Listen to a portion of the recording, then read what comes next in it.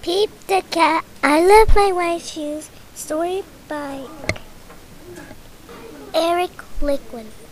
Pete the Cat was walking down the street in his brand new white shoes.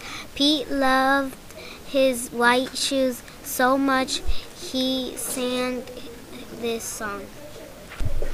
I love my white shoes. I love my white shoes. I love my white shoes. Oh no! Pete stepped in a large pile of strawberries. What color did he turn his shoes? Red. Did Pete cry? Goodness, no. He kept walking along and singing his song. Everything is cool. I love my red shoes. I love my red shoes. I love my red shoes. Oh no! Pete stepped in a large pile of blueberries. What color did it turn his shoes?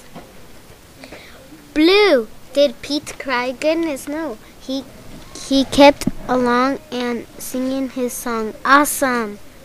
I love my blue shoes. I love my blue shoes. I love my blue shoes. Oh no! Pete stepped in a large pile of mud. What color did turn his shoes? Brown. Did Pete cry? Goodness, no. He kept walking along and singing his song. Groovy. I love my brown shoes. I love my brown shoes. I love my brown shoes.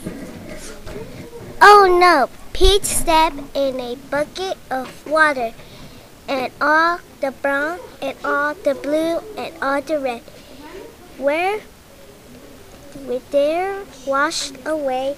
What color was his shoes again? White, but now they were wet. Did Pete cry? Goodness, no. He kept walking along and singing his song, Rock and Roll.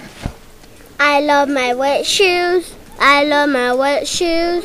I love my wet shoes. The moral of Pete's story is no matter what you step in, keep walking along and sing your song, because it's all good.